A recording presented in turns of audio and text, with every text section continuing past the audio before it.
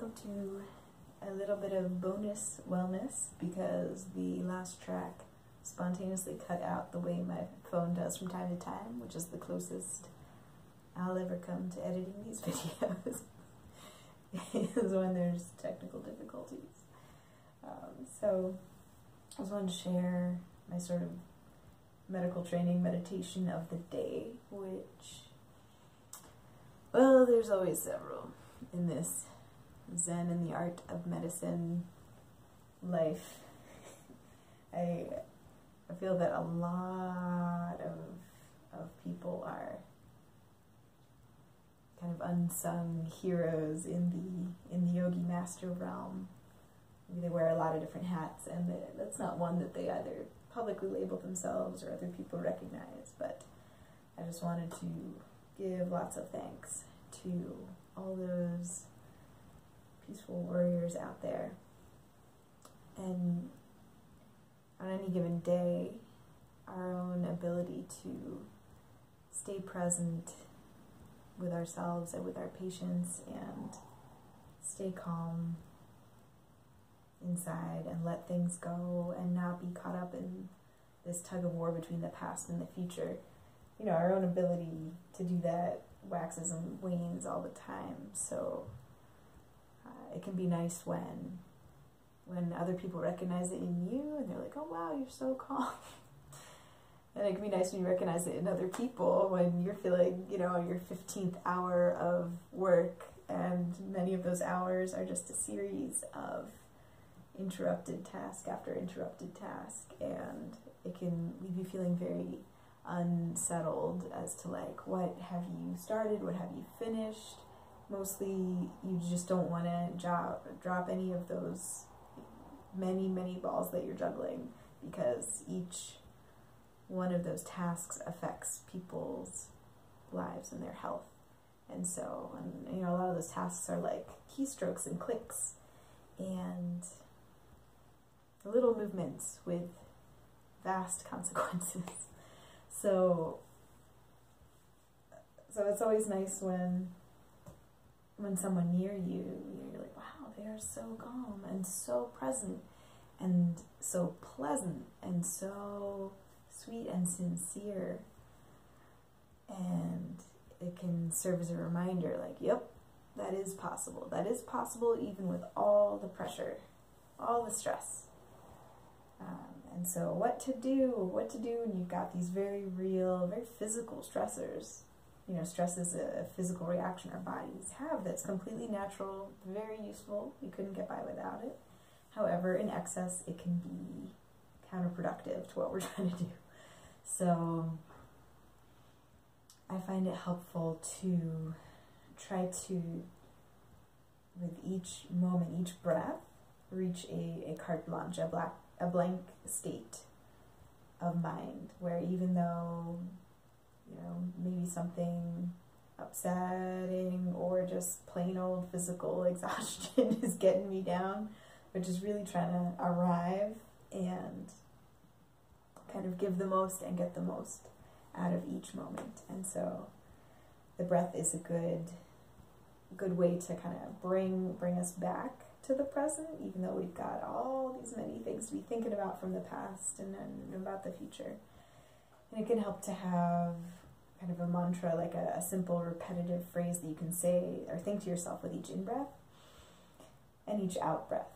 And that can change day to day, whatever is resonating with you at any given day. You know, some people find it helpful to just think in,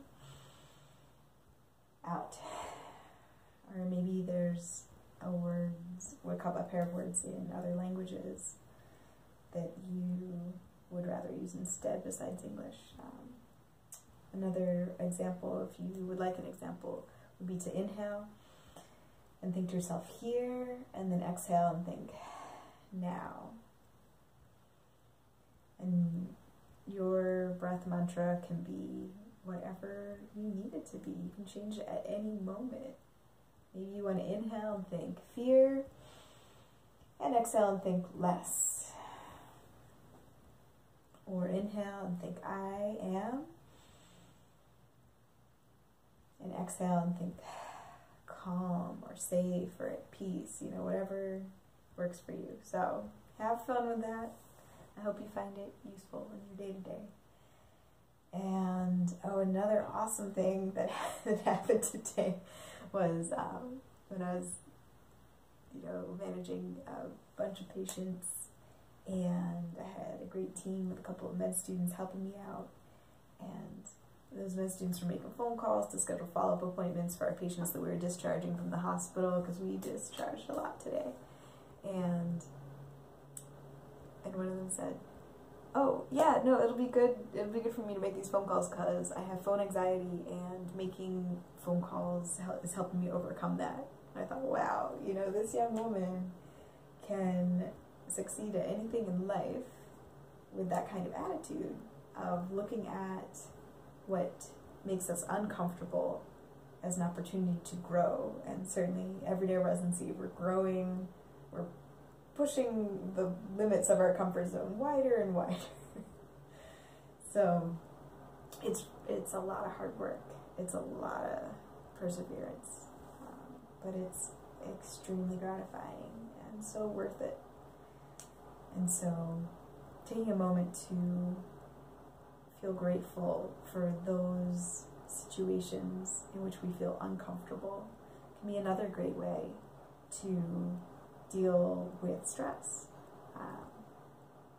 There might be certain people that we interact with, or certain things like if you're ever driving and there's like a person with mega brights on like right behind you, and it just feels like you're in the spotlight, and it can be kind of blinding and irritating. You're like, I noticed that today driving home, and I'm like, man, I'm having this like really strong stress reaction, and there's nothing I can really do about this car that's just blaring mile after mile down the highway.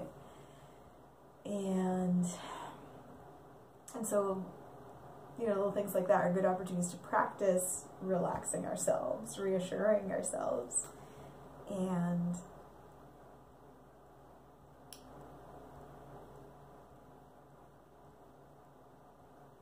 also learning about ourselves. We can learn so much about ourselves from those uncomfortable situations.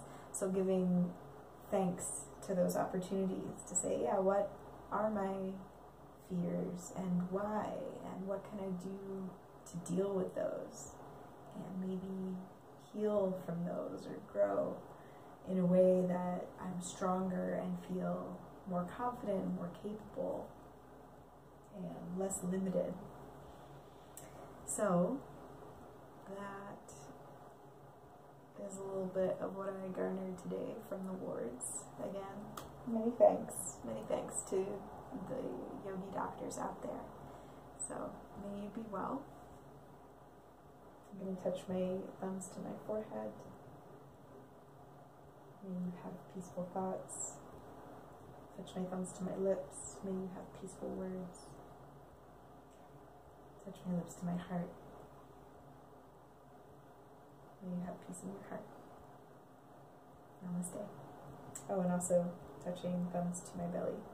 May you have good digestion. True inner peace when there's lots of gastroenteritis going around. All right. Good night.